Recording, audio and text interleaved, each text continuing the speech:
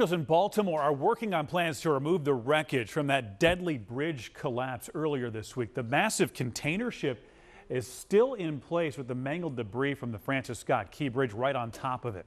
Authorities are also working on recovering the remains of the 4 victims still unaccounted for after Tuesday's collapse. ABC's Christian Cordero is in Baltimore with the latest. For 3 days, crews have searched Baltimore's cold, murky water for the 6 construction workers who died in the collapse of the Francis Scott Key Bridge. In the past 24 hours, we've learned more about who they're looking for. And our hearts are with the families. And to all the families, we are so sorry for this tragedy.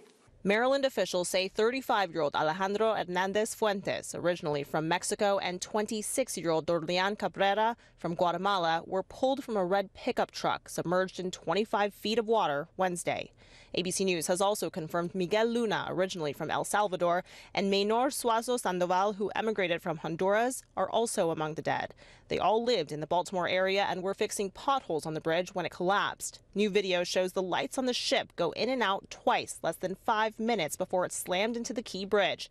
Maritime shipping expert Sal Mercogliano describes the ship going quiet as the worst possible sound. It's horrifying because you know you've lost control. There's nothing you can do. I mean, you're literally at the mercy of inertia and currents and winds. Authorities say the swift moves of dispatchers and police may have prevented an even bigger catastrophe. The Mayday call prompted them to stop drivers from traveling on the bridge. I need one of you guys on the south side, one of you guys on the north side, hold all traffic on the Key Bridge.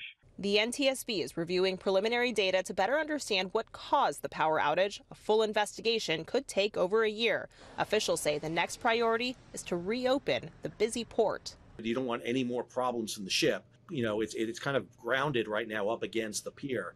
So you don't want to pull it off and it winds up sinking on you. Today, the state of Maryland formally requested $60 million from the federal government to cover their initial and most immediate needs. In Baltimore, Christian Cordero, Channel 6 Action News.